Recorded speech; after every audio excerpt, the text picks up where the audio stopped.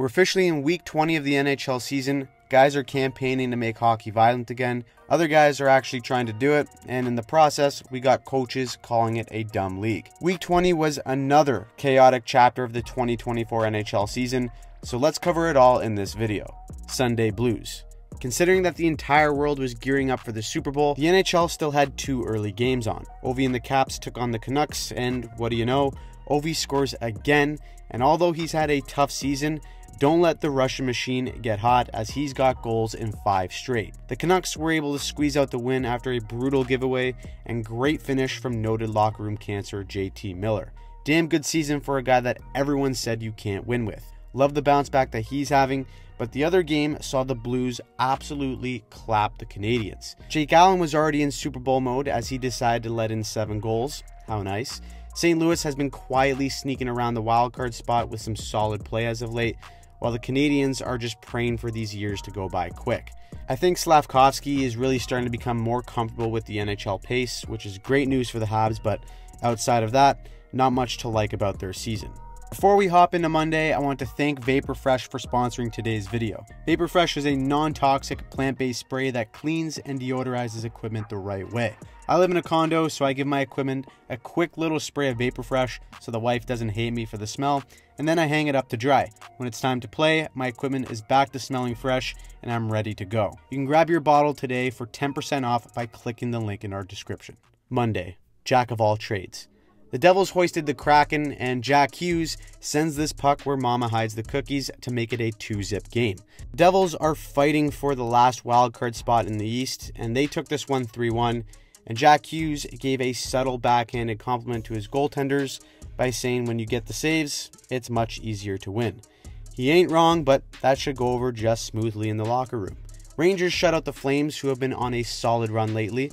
This loss snapped a 4-game winning streak for the Flames, but Jacob Markstrom was incredible in this one yet again, and he continues to be a goalie to watch towards the deadline. The Rangers continue their roll by leading the Metro. Speaking of teams rolling in the Metro, the Flyers bang out another win against the future the Arizona Coyotes. Arizona is going through a lot of relocation and ownership issues right now. Shocker, but we will likely get clarification on the future of that organization in the coming weeks.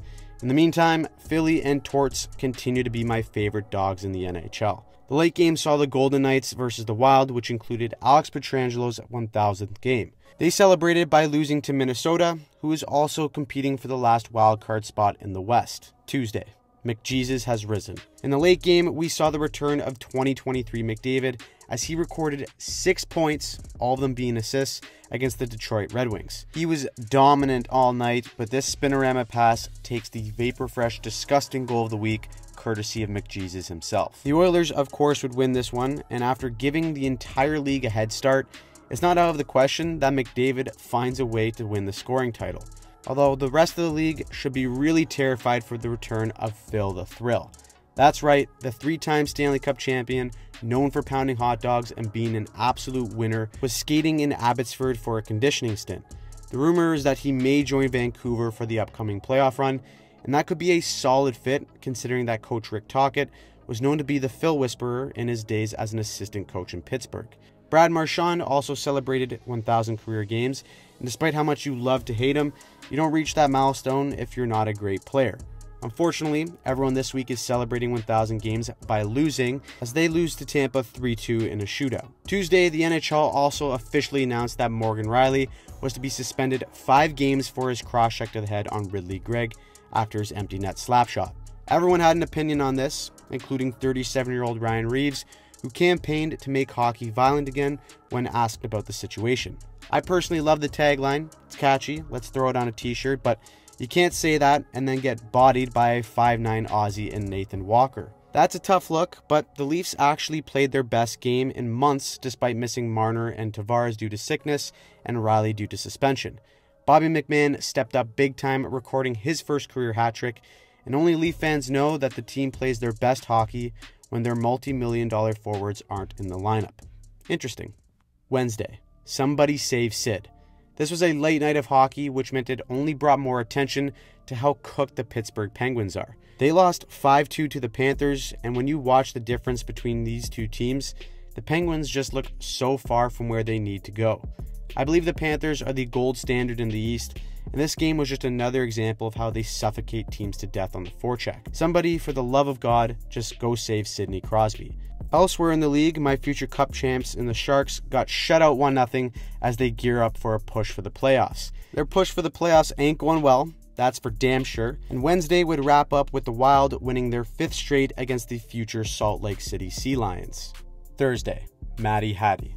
The Leafs took on the Philadelphia Flyers, and whenever John Tortorella gets in front of any media, you sit down, take notes, and listen because it's likely gold. Prior to the game, the Leaf media asked Torts about the Ridley Gregg empty netter, and to which he responded with, "The NHL is a dumb league." That was the soundbite that everyone else used, but the whole quote was actually much more of an intelligent answer regarding how young the NHL has become and how that's changed the way coaches have approached the game. Unfortunately for Torts and the Flyers, Matthews would pot a Hattie in this one, bringing him to 45 goals on the season, and we're still only in February. That's absolutely absurd, and after this win, the Leaf Cup parade is still on. Columbus Blue Jackets also fired GM Jarmo Kekalainen, which pretty much seemed inevitable. The guy hired Mike Babcock, and after what happened at the beginning of the season, it only seemed like a matter of time before he got the axe as well. We also had great news as Connor Bedard returned from a broken jaw. He gets an assist, but ultimately, Sid the middle-aged man pots 2 goals to lead the Penguins to a 4-1 win. I wonder if Sid's back is starting to hurt from carrying the Penguins. In other news, Jack Hughes once again had a soundbite after chirping Victor Arvidsson on their way to the box, saying that people pay to watch him play.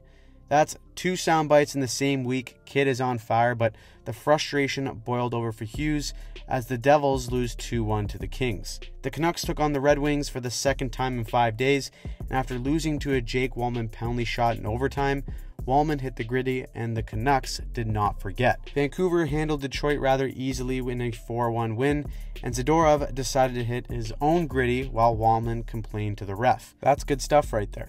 The Dallas Stars spanked the Predators 9-2, my goodness. Matt Duchene scored 2 goals against his old team and then proceeded to perform at Tootsie's in Nashville. Can't make it up. This is once again another shameless opportunity for me to tell you how much I like the Dallas Stars to come out of the West. I think they're a solid team up and down the lineup with great goaltending, but because I said that, feel free to roast me when they get eliminated in the first round. Friday, hockey history. Friday was an extremely rare night when the NBA, NFL, and MLB all didn't have games on, so the NHL decided that they're going to take advantage by only scheduling 1 game between the future Salt Lake City Sea Lions and the Carolina Hurricanes. That's a riveting matchup, and the game went exactly how you'd expect. The Hurricanes scored 16 seconds into the game and never looked back as they steamrolled the Yotes 5-1. However, on Friday, we did witness women's hockey history in the PWHL as Toronto beat Montreal in front of a record crowd of 19,000 plus fans. Toronto's Kristen Campbell made 30 saves in a shutout, and it's just another example that shows the demand for women's hockey. Saturday night, night of the blowout. The hate is starting to heat up, and the Bruins and the Kings did their part in making hockey violent again with an early tilt in the first. A lot of back and forth in this one, but it would be rookie Brant Clark in OT to pot the winner, and that right there is a beautiful first career goal. The Kings beat the Bruins and hand them their 4th straight loss. The Panthers spank the Lightning 9-2, and that's a franchise record 11th straight road win for the Panthers. Florida is an absolute wagon, and of course, that didn't sit well with the Lightning, who wanted to mix things up. The Panthers are a team that can play any style of game, and they were in a completely different class in this one against their arch nemesis. Speaking of 9-2 wins, the Leafs also laid the smackdown on the Ducks.